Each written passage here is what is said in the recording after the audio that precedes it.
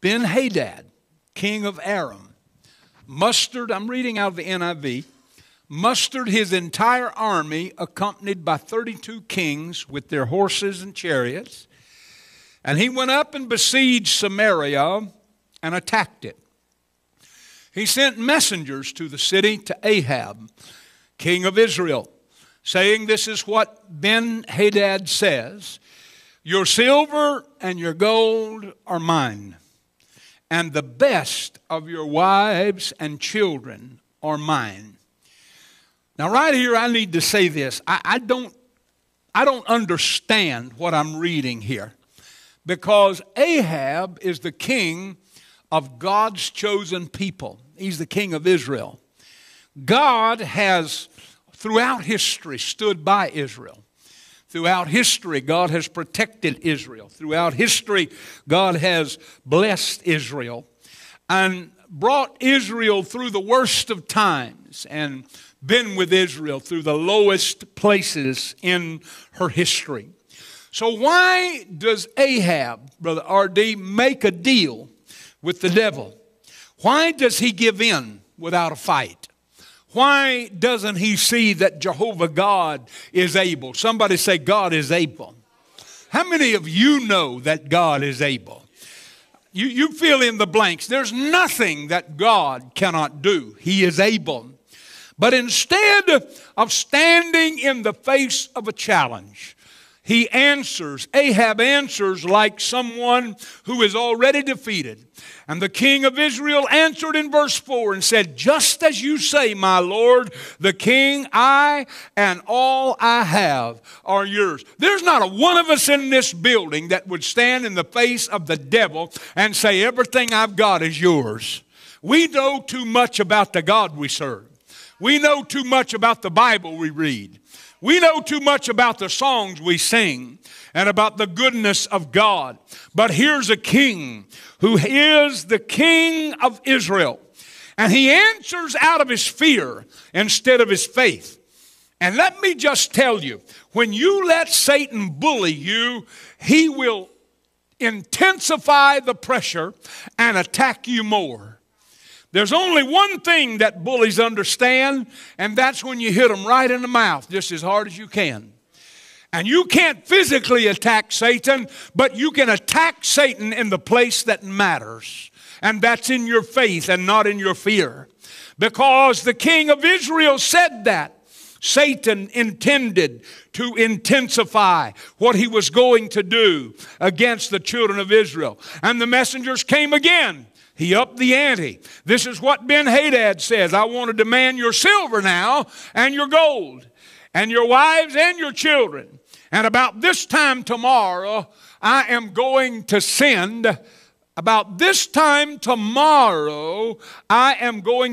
my officials to search your palace and the houses of your officials, and they will seize everything you value and carry it away.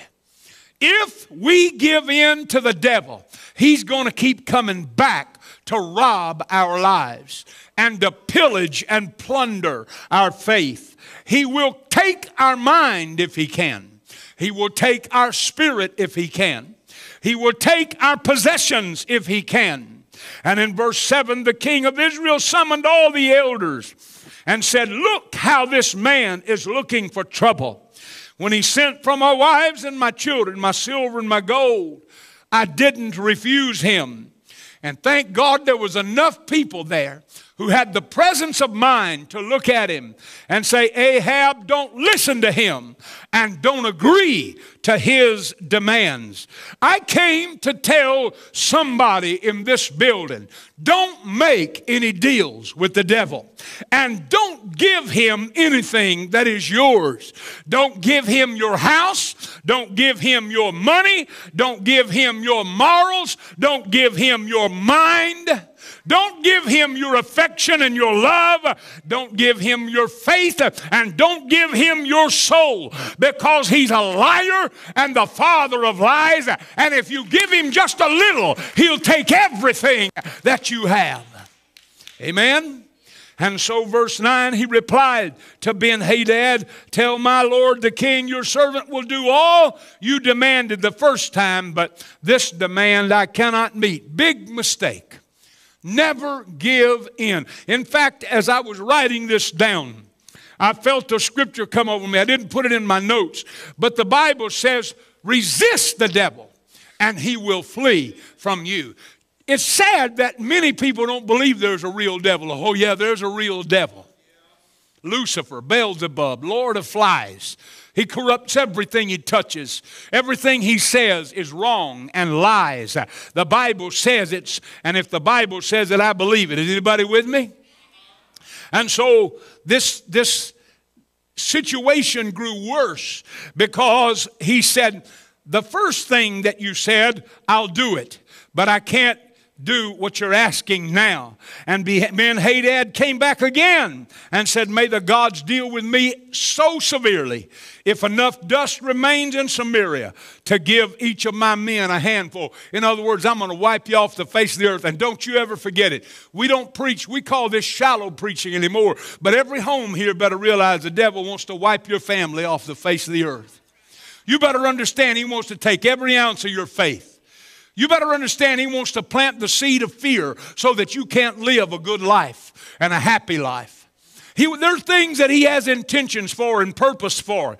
And I'm getting to where I'm going to preach. But meanwhile, let me go ahead and tell you this before I get to that. This and that. I'm going to preach about this and that. Satan is good at threats. Huh? Anybody ever feel fear? And in the middle of that fear, there's a voice that speaks to you that's not normal. That's the voice of the enemy.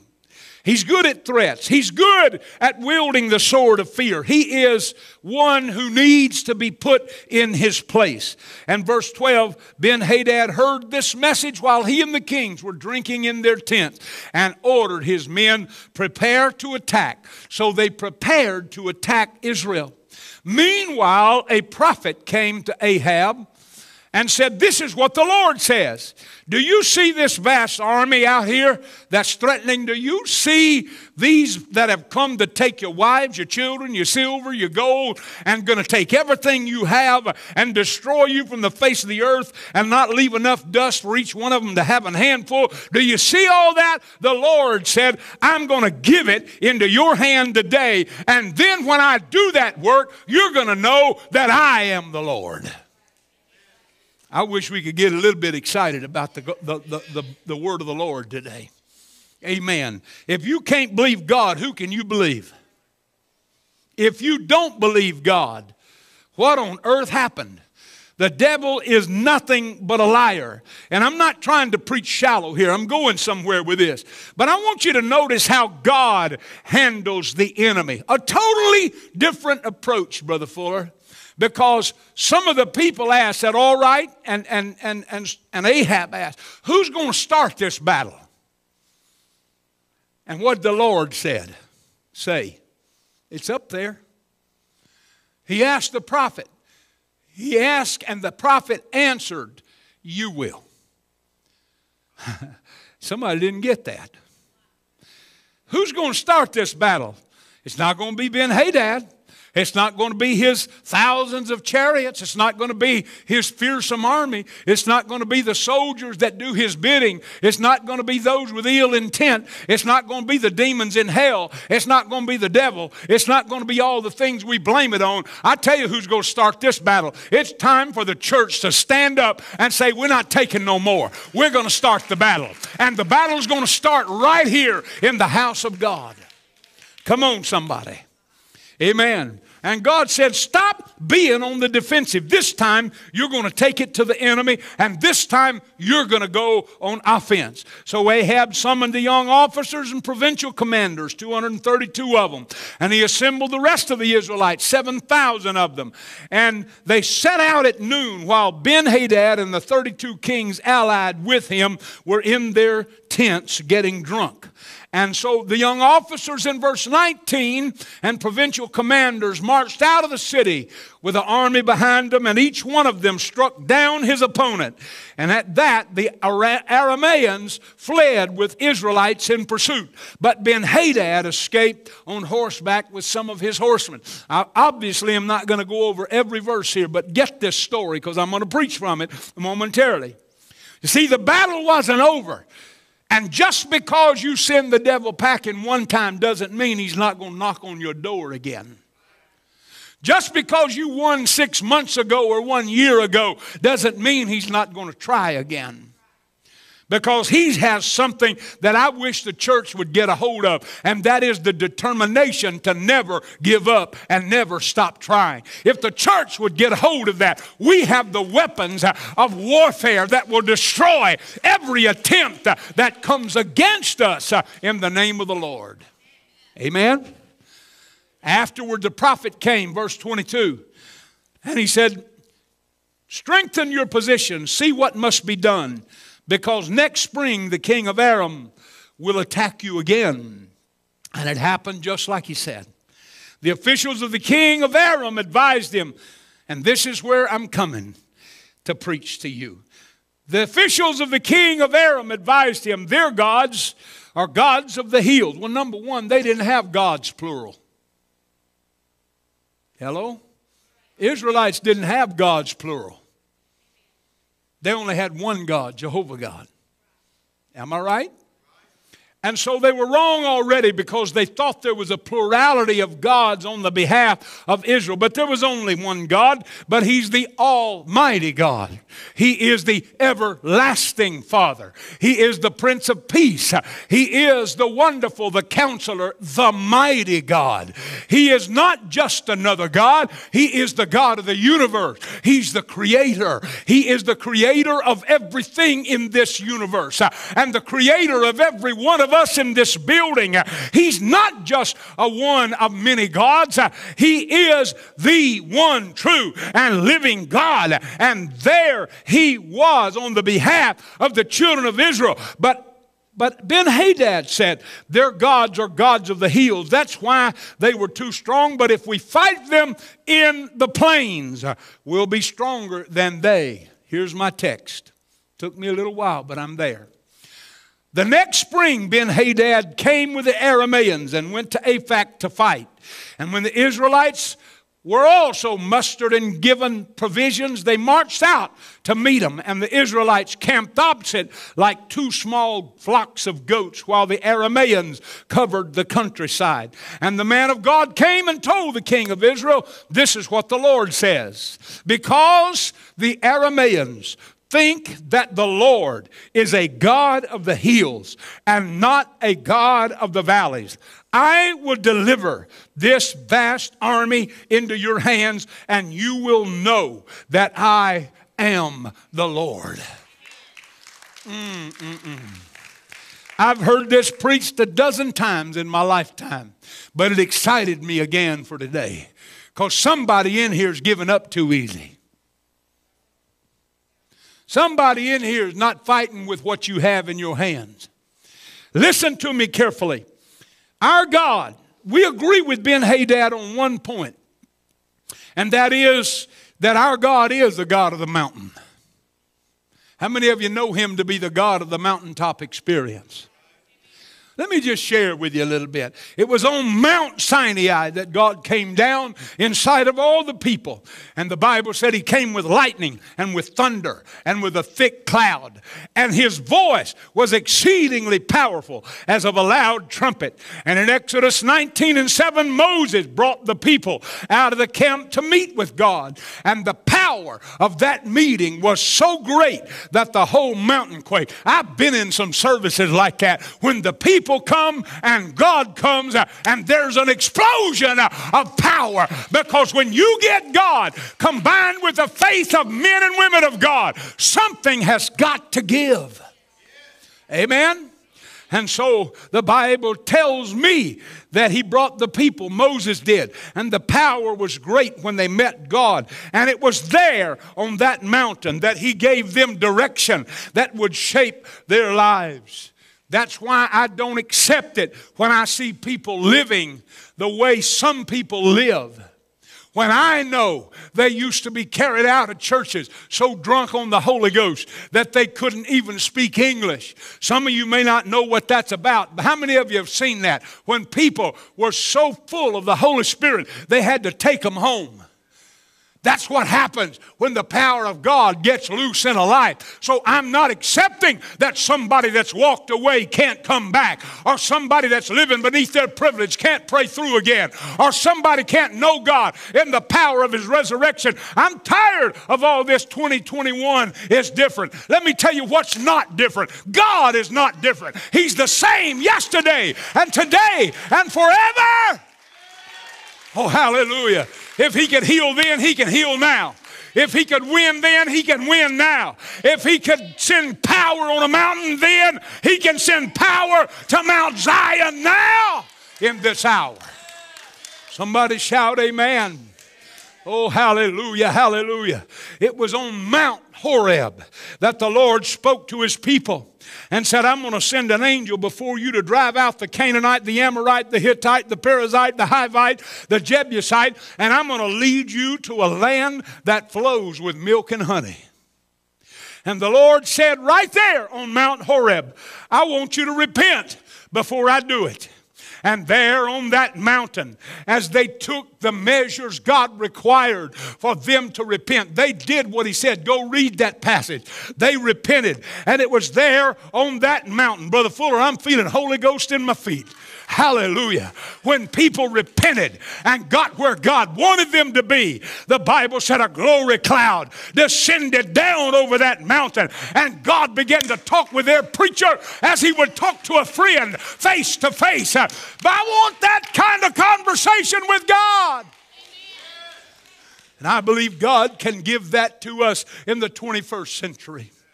Do you believe it? Shout amen. God, if you read that passage, says God turned again to Israel. Hallelujah. The Word of God says God spoke to Moses on Mount Hor. Everybody say Mount Hor. When Edom refused passage to Israel and Israel turned away in her fear, the Lord began to speak in the middle of that cowardice and in the middle of that fear, and turned around a great deliverance for the children of Israel. Don't listen to the voice of fear. Don't give in to the trend of the day. Don't flow with those that are of the multitude, because greater is He that is in us than he that is in this world.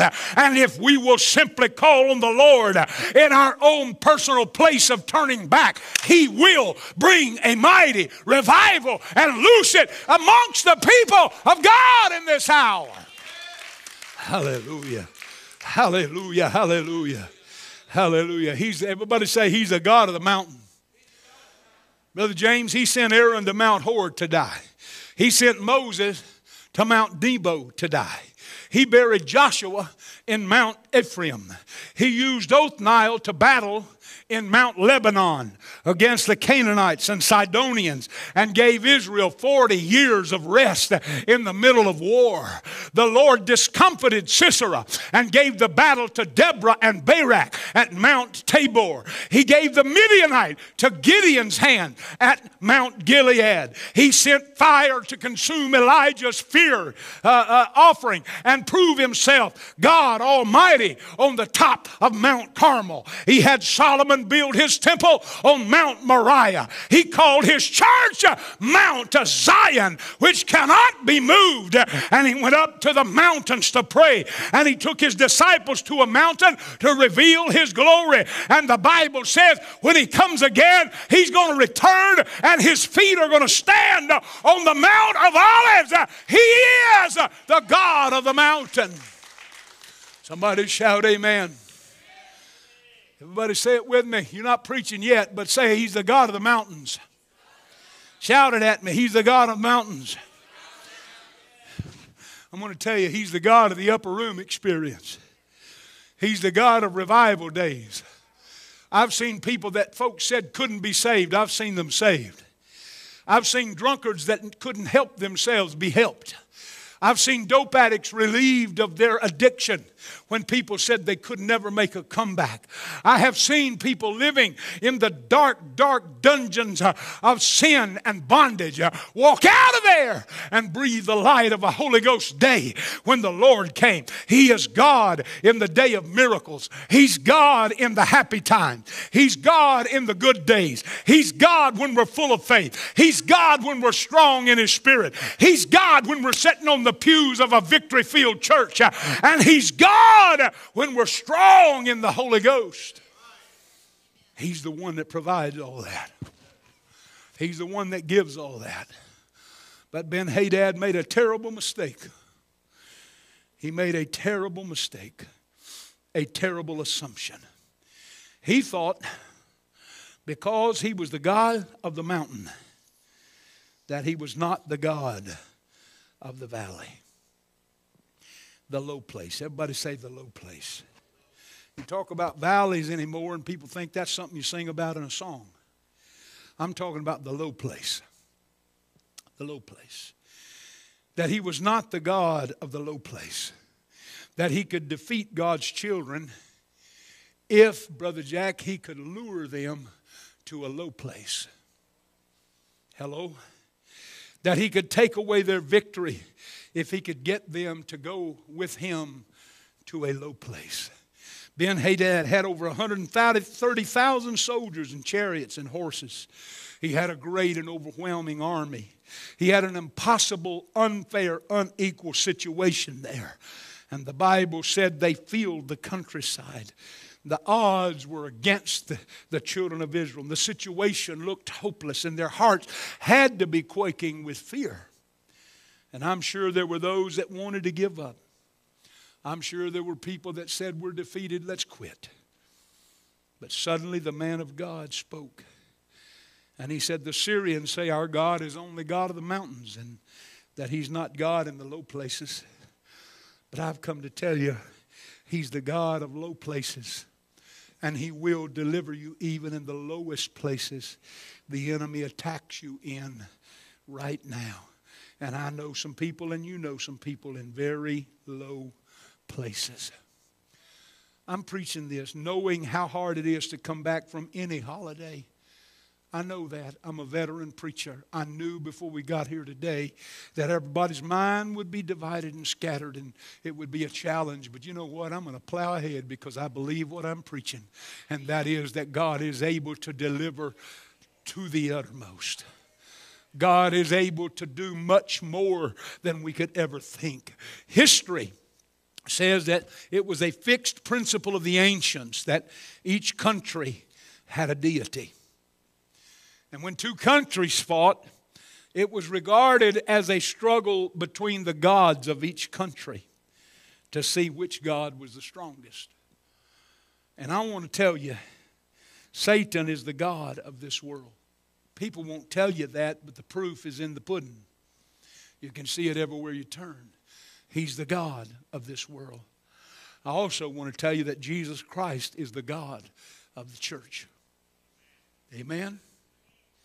I still believe that Jesus Christ is God manifest in the flesh. I still believe that.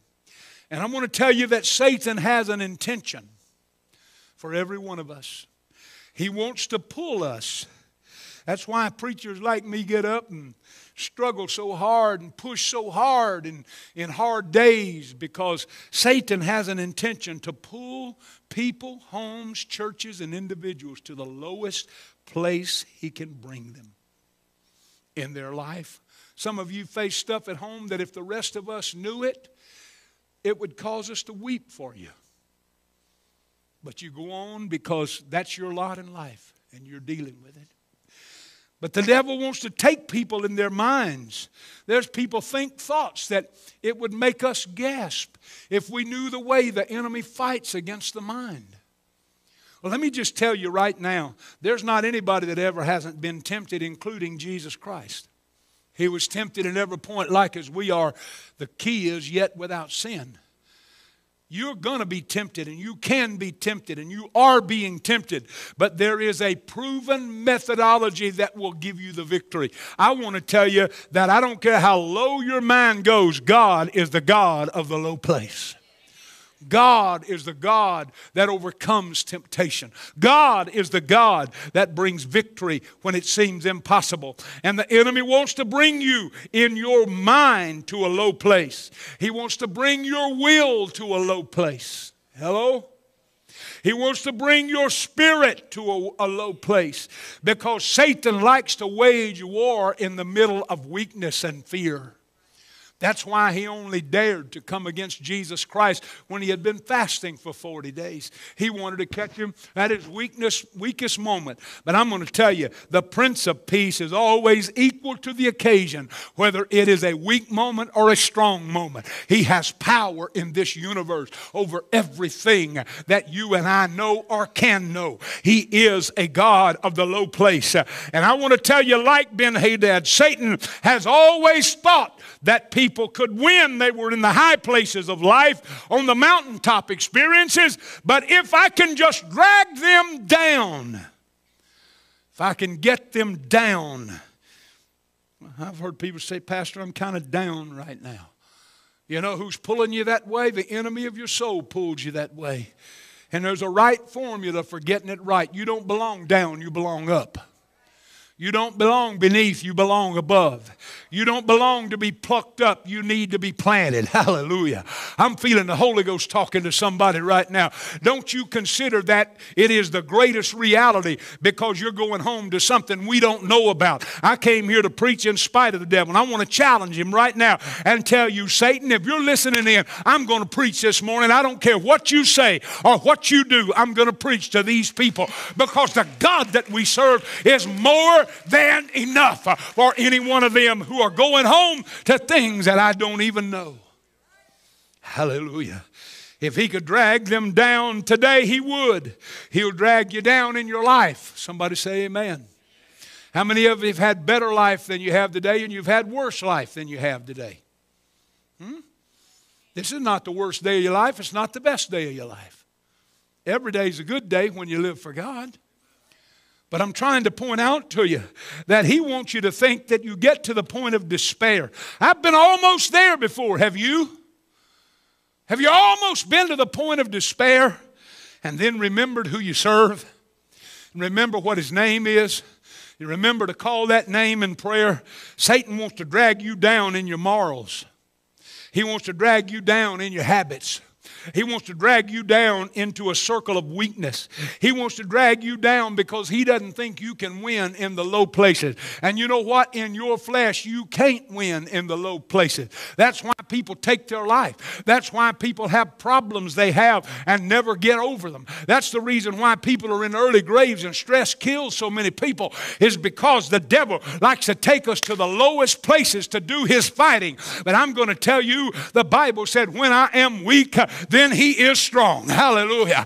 I don't care what's going on in my life. It's not affecting heaven. It's not affecting the throne room. It's not affecting the angels of God. It's not affecting God himself. And greater is the God that I serve than any weakness, any fear, any trial, any tribulation, anything that comes against me in this life. Our God is greater. Somebody say, our God is greater. Satan has always thought that people couldn't do it in a low place. Could I give you a little Bible? I'm almost through. Could I give you a little Bible right here? He thought Job would curse God and die in the low place of sickness and discouragement with his closest relationships failing him. It don't get any closer than your wife. And she said, curse God and die. And he was real nice as far as I'm concerned. He said, you speak like a foolish woman. He could have spoken much stronger than that in my book. But the bottom line is that what he had with God was much stronger than even his closest relationship in life. Hello? What he had with God was greater than the boils that covered his body. What he had with God was greater than the losses that he suffered in his life. But Satan said, if I drag him down here, I put balls all over him. I cause his children to be taken away. I cause his possession to be taken away. If I can just get him, he'll curse God and he'll die. Don't you ever forget it. Every evil thing that comes against you has one intent, and that's to get you to curse God, blame God, and turn away from God. But don't you dare do that, because when all you can do is barely lift a hand, you're going to feel another hand that's going to reach down and take hold of you, because our God is greater in our weakness than we are in our strength. Somebody hear me? God was in the low place. Everybody say, God was in the low place. Brother Fuller, I kind of moved around in the desk. I don't do that often, but I did this morning, because Satan thought Paul would backslide if he put his head on a chopping block. Now he'll recant. Let's see how strong he is with God now. And suddenly there was a voice ringing out, I've fought a good fight. I've finished the course. Better than all that, I've kept my faith. Hallelujah. I still believe him. I still hold on to him. I still love him. I go to church because I love him. I worship because I love him. I go and have my family anointed with oil because I believe in his healing power. I do what I do because greater is he that's in me than he that's in this world. And the God I serve is equal to anything that Satan can do against me and more. Hallelujah. I believe that when Paul put his head down on that chopping block, Satan thought he would recant in that low place. I'll tell you what else he thought. He thought that Daniel would throw away his prayer life in a lion's den. I can almost see the look. I preached one time many years ago when I was young and had lots of breath and could really go after it. I preached, dare to be a Daniel. Dare to be a Daniel. Daniel walked in there, looked around, and said, you think you're going to put me in here amidst these man-eating lions because I'm praying now? I'm fixing to pray 3 times more than what I'm praying right now. And the God that I serve is going to zip and lock the jaws of these lions. And the king's not going to sleep in his palace because of what he's done. But I'm going to lay my head down and I'm going to use the lion for a pillow. And I'm going sound asleep because the God that I serve has got this in control, because he's the God of the low place. He's the God of the lowest valley I've ever walked in, the greatest danger that I've ever had. That's the God that I serve. He thought Daniel would give up. He thought Paul and Silas would quit singing their song and praising God if he put them in a prison cell and beat them half to death. Hello? But I'm going to tell you what. Don't ever let the devil take your song. I don't care if you can't carry a tune in a syrup bucket. Sing your song. I don't care if you get off in the back of the house where nobody's around. Do it. Sing at the top of your lungs. Somebody was doing it yesterday. Wasn't singing Christmas song, but they're singing, the Christian song, just singing, they're singing at the top of their lungs yesterday. Don't let the devil take your song. Devil, you want to take my song? I'll sing another one and another one and another one. I'll sing all the way home from work. I'll sing all the way to work. I'll hum all day long at work, long as I don't get written up for it. And I'm going to come to church singing my song, and I'm going to go home singing my song. And you're not going to take the song out of my heart, but just because you put me in a prison cell and just because you beat me half to death in life, my God is still able, and he's still willing to take care of me, because he's the God of the low place.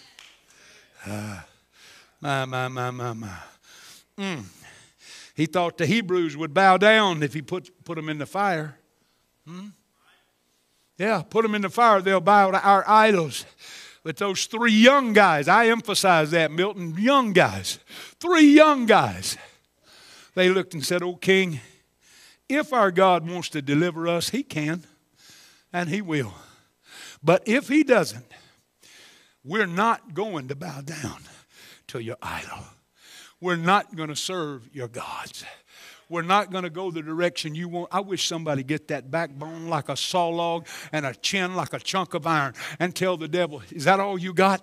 Go ahead, hit me again, because you're not going to take what I've got. What I've got, the devil didn't give it to me, and the world can't take it away, and nothing's going to stand between me and God. I've got my foot on the rock. My mind is made up. I'm going to heaven. I'm on my way. My name's written in the Lamb's Book of Life, and there ain't nothing hell can do about it. And if you don't like this preaching, my Lord, what does it take to encourage you? I'm telling you, the God of heaven is the God of your lowest place in your life.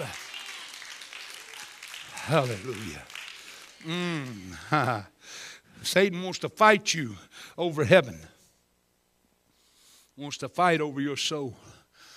Drag you to the lowest place he can get you to. Huh? Yeah. He thought he had you, James, in that gang. Riding those motorcycles. Nothing wrong with riding motorcycles. I like to. But he thought you had you because of the surroundings, because of the culture, because of the lifestyle. He thought he had you. Yeah, he thought he had you, Dale, but he didn't have you. I could keep going. There's some of you that know where you were. You know how far gone you were. I was going down for the last time when suddenly somebody lifted me. Somebody picked me up. Somebody helped me. Somebody gave me a reason to wake up in the morning. Somebody gave me new breath in my body and life. Somebody found me when I couldn't go myself and put some ability in me to go another day. It's that God that I serve. His name is Jesus Christ. I'm feeling the Holy Ghost. I felt like I've been pulling a big old weight here today, but suddenly I feel God taking hold of that weight and saying, I'm going to pull it, preacher. Just go on and preach, because there is the truth in what you're preaching, that I am more than willing and ready and able to help my people in the lowest place of their life. Don't have any money, stop worrying about it. God's got all the gold in the hills and in the banks. Don't have good health in your body, put it in the hands of God. He's a healer. Don't have any friends, I've been there when I felt that way. Put it in the hands of God. He's the best friend you could ever have. He's more than enough. He supplies all my need. He's the El Shaddai. Hallelujah. Somebody shout amen. He's sending somebody. Right now, the enemy has been sending somebody a message. I don't know. You know, we hide things from people because we don't want nobody to know how low we are. Hello? There's a reason why you're here hearing this today. Listen to me. The enemy's sending you a message right now. He's saying, your silver is mine, and your gold is mine, and your spouse is mine, and your children is mine, and your health is mine, and your body is mine. Your soul is mine. Your lifestyle is mine. And if you think that's something, I'm coming tomorrow. And I'm going to look around in your house and take whatever I want. Hello? I'm coming for your family. I'm coming for your children. I'm after your job.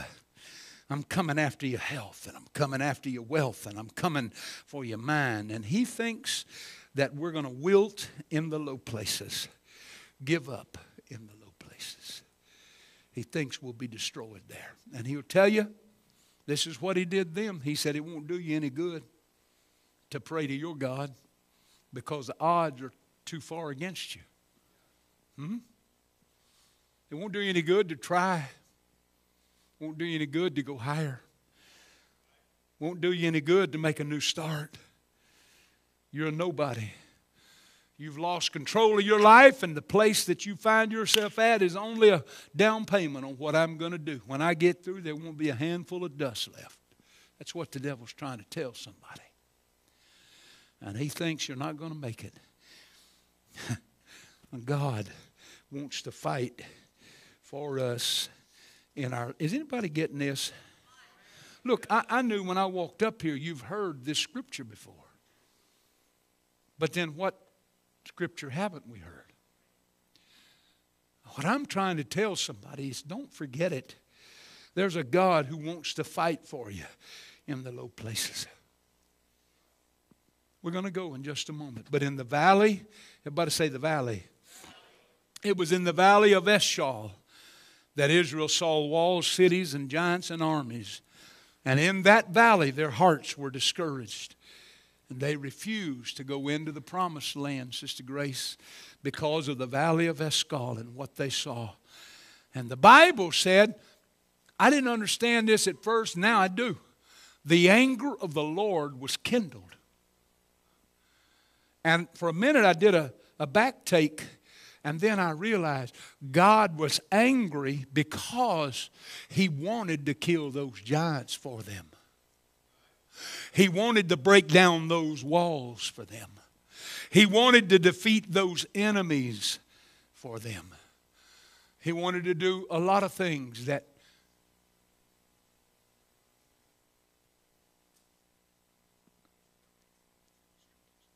what? Okay, all right. Vicki, come up here right now. God wants to give us an object lesson. They're saying that Vicki has had a stroke. Could I get Brother Fuller and some of you? Huh? Oh, your mother has had a stroke. Today, right now, while we're having church? What a great time to pray. What a great time to pray. Vicki's up here weeping. Somebody come and anoint her with oil right now. This is just giving me another illustration of what God wants to do right now. Now, church, stand on your feet, lift your hands, reach out toward Vicki right now. Some of you ladies gather around Vicki. Amen. If it was your mom that they called about, you'd want us to pray and pray from the bottom of our hearts in the name of Jesus Christ. I declare healing and victory. I declare right now the liberty, God, that only you can give. You are the God of the lowest moments of our life. And right now, I pray in Jesus' name. Vicki, throw your hands up to the Lord and surrender everything to Him and give it to Him right now. Amen. Give me your hand. Lift it up to the Lord right now. God, I surrender everything into your hand. I put it in your hands right now. I put it in your hands right now. Come on, church. I want you to pray in the name of the Lord. In the name of the Lord. In the name of the Lord. In the name of the Lord. In the name of the Lord. Jesus, go where that lady is right now and take her by the hand. Lord, lift her consciousness. Lift her eyes toward you, God. Help her to believe you right now. In the name of Jesus Christ. In the name of Jesus Christ. Come on, somebody. Come on, somebody. Let's clap our hands to the Lord. I feel the Holy Ghost in this house right now. Would you clap your hand to the Lord with me right now? Hallelujah. Hallelujah. Hallelujah. Hallelujah. Hallelujah. Hallelujah. Hallelujah. Hallelujah. God wants to heal. God wants to deliver. God wants to save. God wants to perform a miracle. God wants to do things for us that no other power can do. Greater than our lawyers and our doctors and the courts. Greater than worldly opinion. Our God is able. Our God is able. Our God is able. Our God is able. Our God is able. Oh, come on, clap your hands again. I feel like God wants to do something here.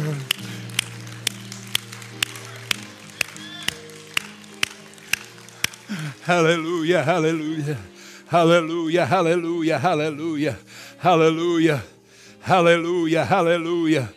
In the valley of Ajalon, the sun stood still and the moon stayed until the people of God had won. In the valley of Betharon, God discomfited the Amorites and cast stones from heaven and sent hailstones because God's people were fighting for their lives and God got involved in the war.